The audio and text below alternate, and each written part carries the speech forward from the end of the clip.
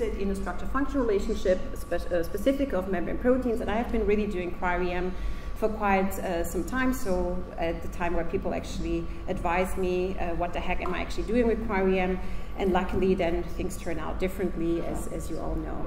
Specifically, I'm interested in membrane transporters, and if we talk about membrane transporters, we like to differentiate between 3 different types of classes, or the channels, and then also active transporters, which we then further differentiate according to the source of energy. So for example, if they hydrolyze ATP, then we talk about primary active transporters, and if we have just a counter ion, then we have secondary active transporters.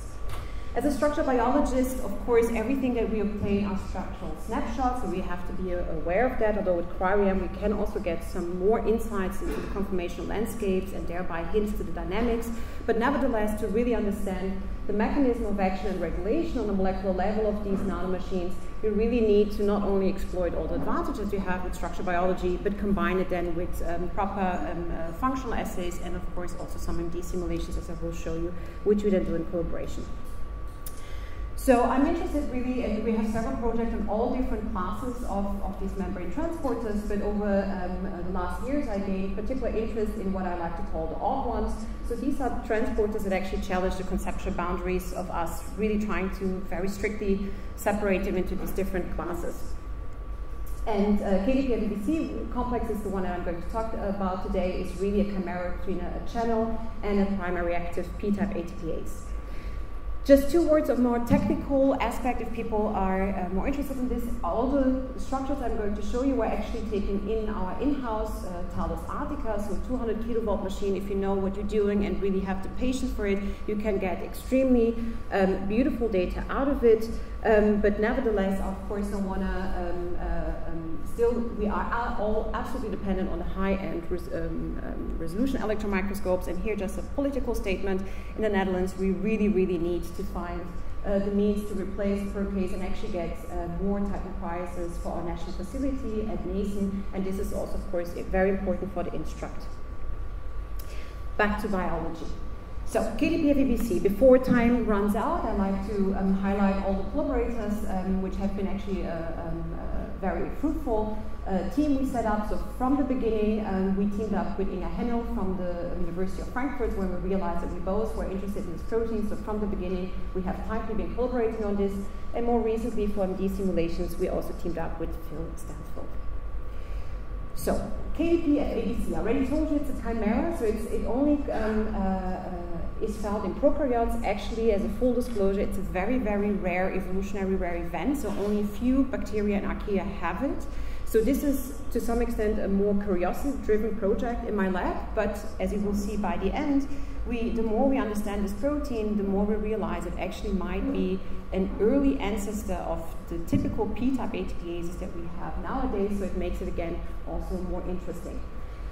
Since it is a potassium uptake system, it belongs to the superfamily of potassium transporters, and from a functional point of view, it is really an emergency potassium uptake system. Why? It has a high affinity, high specificity, and can cope with a very steep gradient. So when all the other potassium uptake systems fail to pump potassium in, is when KDP-IBSBC becomes expressed and activated.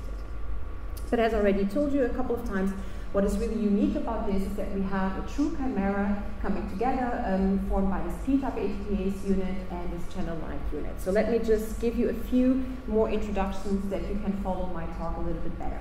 So the color code will also always remain this way. So KDP-B unit is really a classical P-type ATPase. It has, compared to others, a little bit of a minimal composition. And this is, of course, the energizing unit, which can hydrolyze ATP and provides the driving force to really pump the potassium against the electrochemical gradient. For those that are a little bit more familiar with P-type ATPases, they are always described according to the Post-Albert cycle, where we have this E1 and E2 states, which basically just define the different states of ATP hydrolysis, dephosphorylation, and to which side of the membrane the canonical binding site is accessible to. So just another thing that I would like to point out for the rest of the talk is that, of course, you also have this soluble domains, which are very particular for P-type ATPases. So the N domain, which binds the ATP, the P domain, where catalytic aspartate is phosphorylated, and the A domain, which is basically later on responsible for the dephosphorylation of this catalytic aspartate. And the cycloid domains undergo very, very large conformational changes, and by this you can define at which state in the cycle you are in this p-type ATPase. So they basically then induce also the conformational changes required in the transmembrane domain.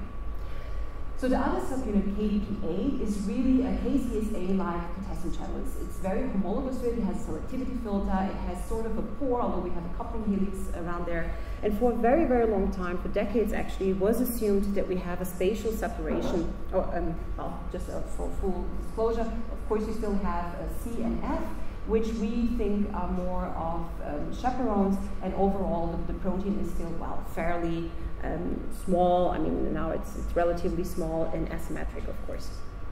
And what is intriguing is, considering this whole setup, it is intriguing to understand exactly how potassium are transported, how is ATP strictly coupled to the potassium transport, and whatever the answer is, it's already clear this is most certainly so far a new mechanism of action.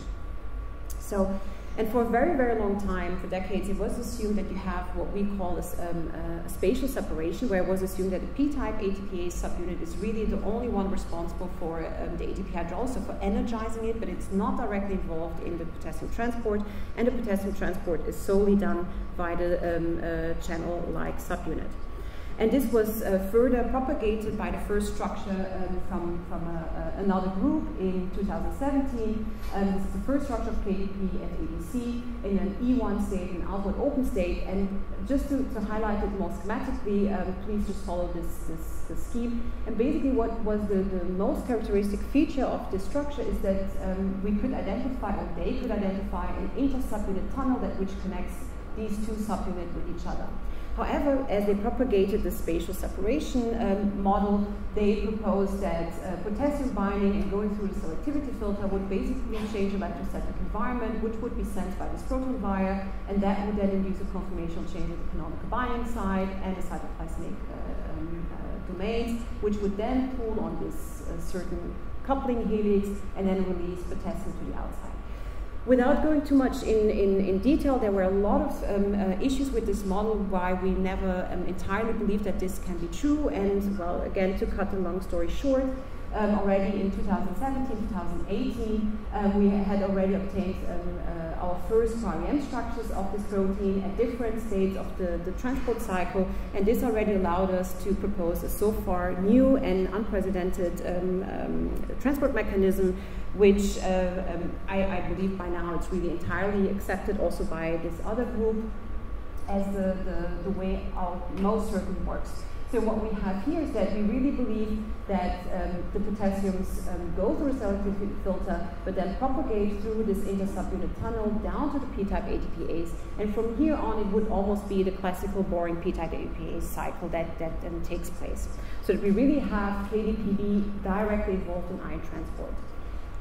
Also here, to cut a long story short, we could, I think, convincingly now also really, well, it's not a proof, but a very, very strong indication that we really have potassiums going through. I mean, MD simulations show that it can propagate, it's not something entirely unstable, and also by using cryo-EM and using different ions, so we could also obtain a structure instead of potassium with rubidium, and we see indeed the stronger scatera, again, given an indication, so we see stronger scatera really along the intersubunit tunnel, again being a confirmation that the cation can pass through this intersubunit tunnel.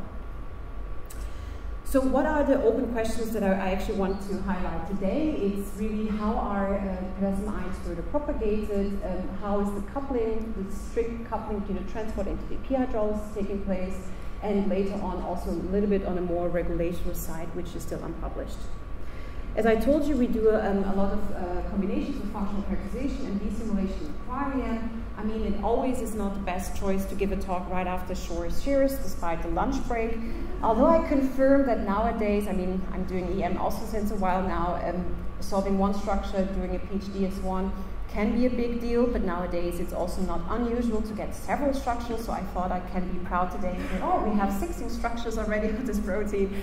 Well, I can't beat Shores, but I agree that, of course, cryo-EM allows you now, it is easier to get or aim for several structures aim of the protein of interest we have to really get more details into its mechanism.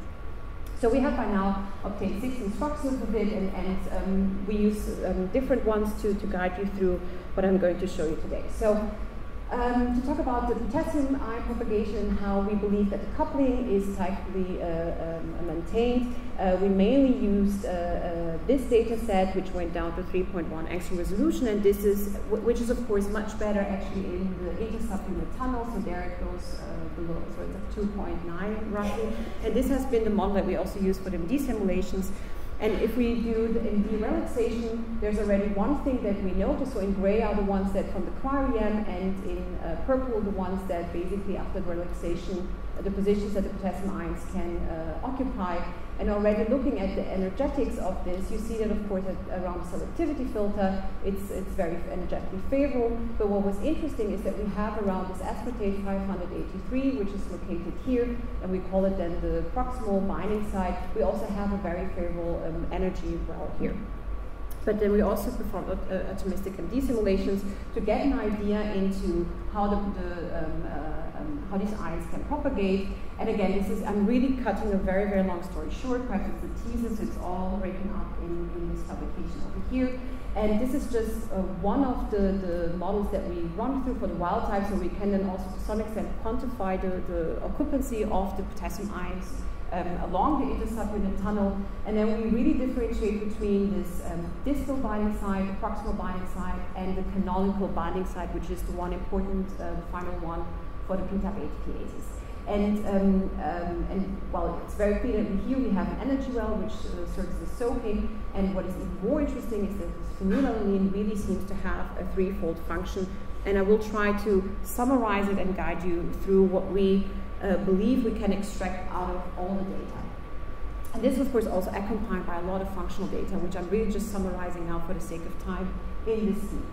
So we are going to run through this E1, E2 cycle, and what we believe happens is that in an E1 open, so we have it, so potassium can enter the selectivity filter via our channel-like subunit, and so these here are exactly sitting at the interface between these two, so you have a right orientation. What we believe that happens is that this aspartate basically creates this energy well which serves as a soaking, so any potassium that has already entered the intersubunit tunnel can then pass this restriction side of the phenylalanine and get soaked into this PDS.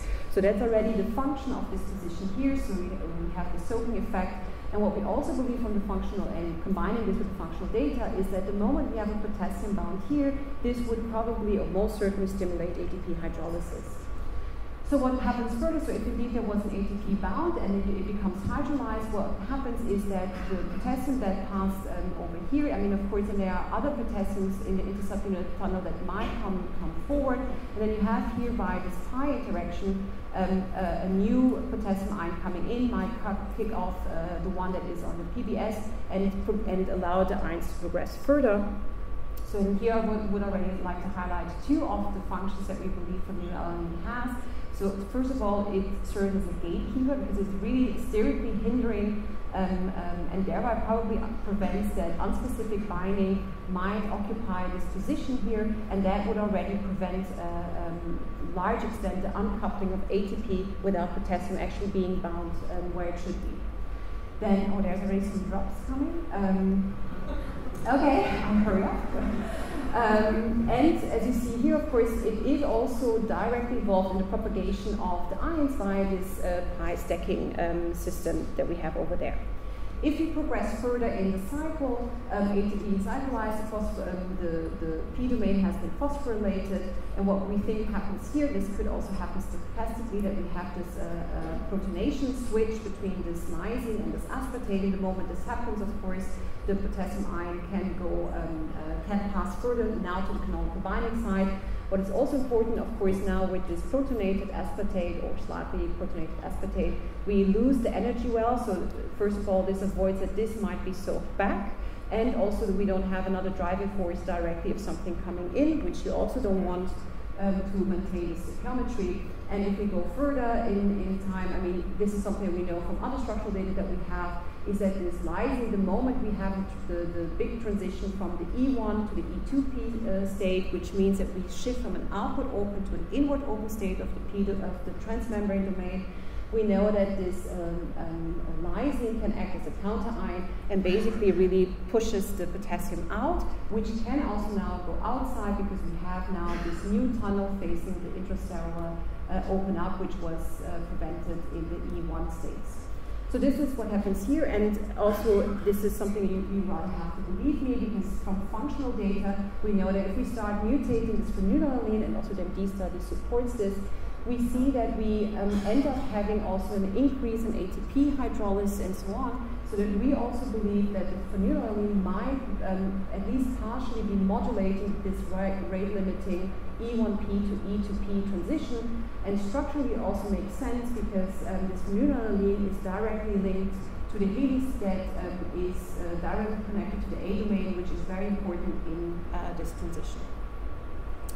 So that just as a little bit of a summary of how, by combining functional cryo-EM data and MD simulations, how we believe to have a more detailed notion of the ion progression and how the strictly ATP coupling.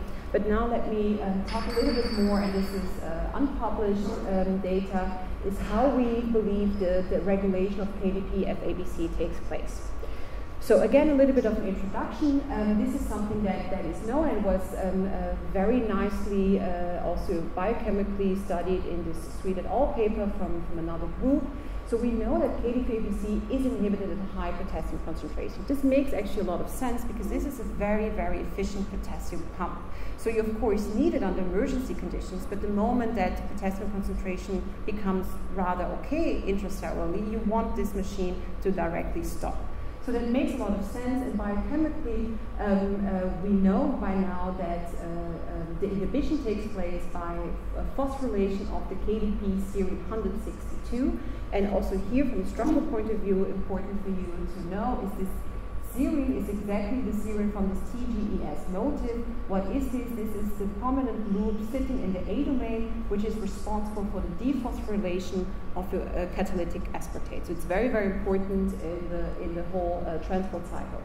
So we know that the inhibition occurs when this site is phosphorylated. We further know from biochemical studies that somehow the whole complex becomes stalled in a somehow E1P state.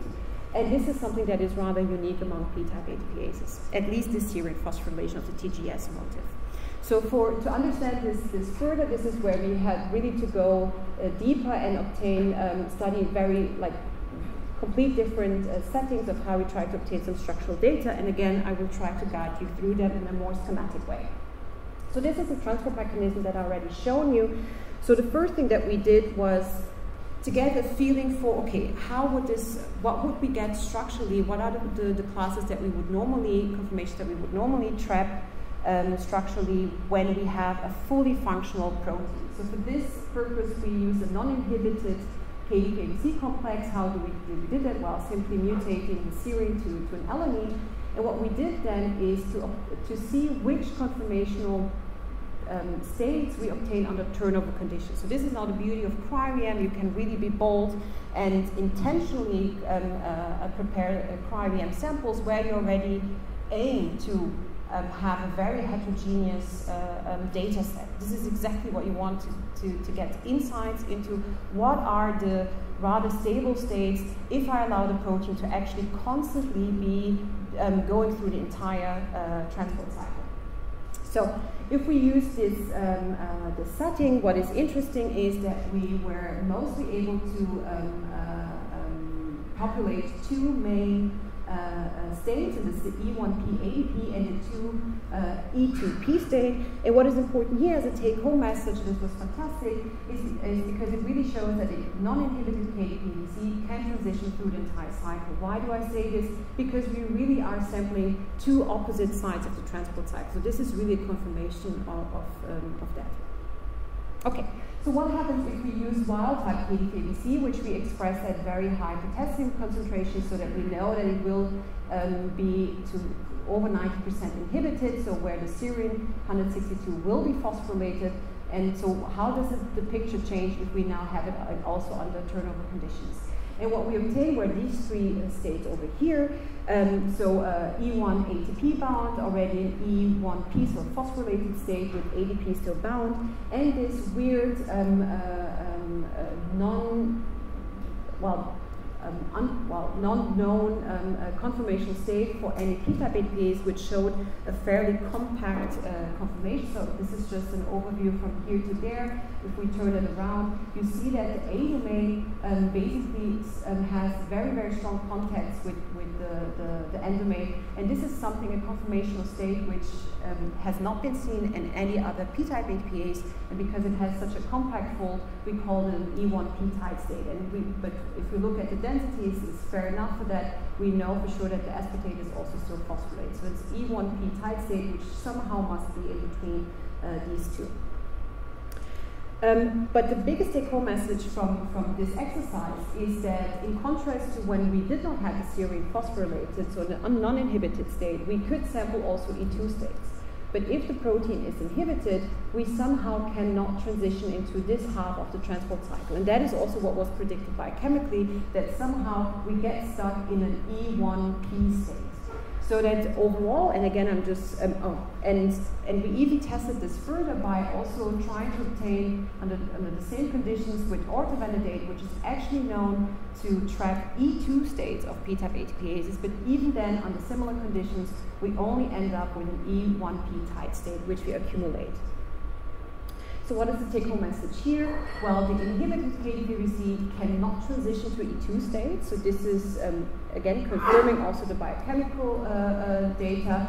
We have a formation of an off-cycle state, which we term the E1P type state. And this message here, I did not show it, but we also performed EPR studies, and we have other structures that confirm all of this. And there's a lot of data that comes into here, where we strongly believe that this tight interaction between the A and the N domain is not at least not the determinant cause of the inhibition itself. So it's not the end state of this structure that we obtain that is the reason for the inhibition. So then the question is, of course, what is it? So, and this is where we get a little bit into trouble with structural biology, because now we actually need to start guessing of what is happening or what cannot happen if I want to move from there to there. And you're of course limited by the structural snapshots that you can obtain. So but let me walk you through of what we think is the case. So and now I just want to focus really on this transition from here to there. So in the E1P ADP state, so this is the so-called high energy state in p-type ATPases, because this is the one that wants to very, very much relax into the E2P state. So this is then the driving force for this big transition, which then translates to the big conformational change that you have in the transmembrane domain. And the DIMA is a little bit crappy, but just to highlight, if you look at the high energy state, and you have so ADP is bound, and here you have the phosphorylated catalytic site, the aspartate 307, and if you look at it, it is close to two other aspartates, extremely close, by the way. And this is, of course, a very, very unfavorable state, electrostatic repulsion. It's a high energy state. It just wants to get out of this state. And it does this normally by relaxing into the E2P state. So what happens in an E2P state? So now you have to use a little bit of your imagination, because I told you we are of course stuck with the structural snapshots that we get. So this is now we are looking just a slice through from the top basically to see this better. In a big transition from an E1P to an E2P state, you have very, very large conformational changes, and at this level you want, the next step is that this D307 becomes dephosphorylated. For this, the TG, as noted, needs to move close to it. So you really have this large rearrangement where this loop comes close to there. So this is what you then end up with an E2P state. But the thing is, if the serine 162 is also phosphorylated, you end up with a very, very strong electrical repulsion as well. So this is why we believe that if KDP-RC has this inhibitory phosphorylation, although it wants to, it simply cannot transition into an E2P state. So this is a little bit of an extrapolation that we do, but all the data confirms that. So what else can then the protein do? Well, it can go into this E1P tight state. Why is this favorable?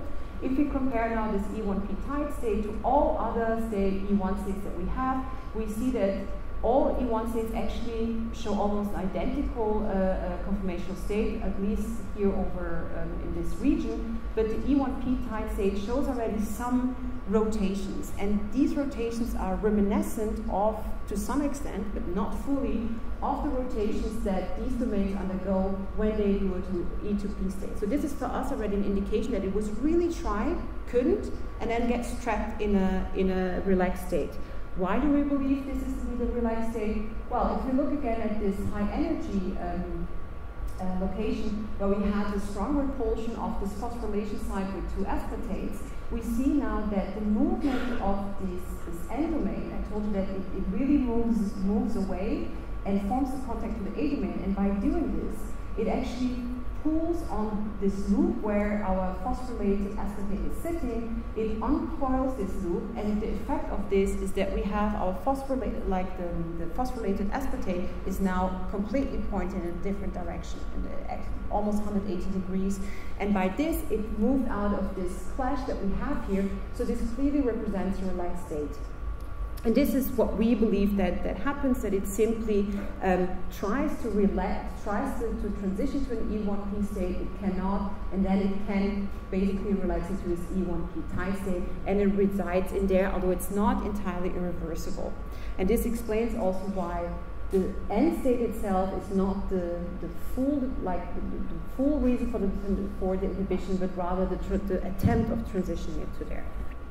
Yeah, and this is basically the extended mechanism that we have now with this regulatory off cycle, where we really believe that the E1p tight state is rather a consequence of the impaired E1p E2p transition. And this brings me already to my conclusion slide. So I hope I could, as at least a little bit of a teaser, that IBSBC, although it only happens rarely in nature, it's actually a pretty cool system. It shows how p-type ATPase can hijack a potassium channel, probably for the sake of its substrate selectivity or specificity. I hope I could show you that we really have a new chimeric mechanism with this intersubunit channel where the potassiums go through, and it also a beautiful example that shows how conserved protein architecture can actually merge together to adapt then other environmental needs. I hope I could also show you, at least to some extent, the details of that we have into ion propagation, where we think that this triad of residues plays a very important role, and we, at least to a large extent, can explain the tight coupling of ATP hydrolysis and transport. And what is interesting is that this triad is not, it's conserved among KDP-B, of course, but not among all p-type ATPases. But single elements of this are conserved throughout p-type ATPases, which again give a hint that KDP-FABC might be an early descendant or common ancestor. Then, related to the serine phosphorylation, I think that our data confirms or supports and strengthens a lot of the biochemical data that was already there, and we could now basically for the first time also structurally properly characterize this inhibited state, which then goes into this E1p tight conformation. And this is also in p-type ATPases, these off cycles has been something that has been discussed for quite some time, and this is really perhaps one of the first examples where we really also dive a little bit more into the structural molecular details of it. And with this, I end up with my safety slide. The most important people already showed at the beginning, so that's the most important.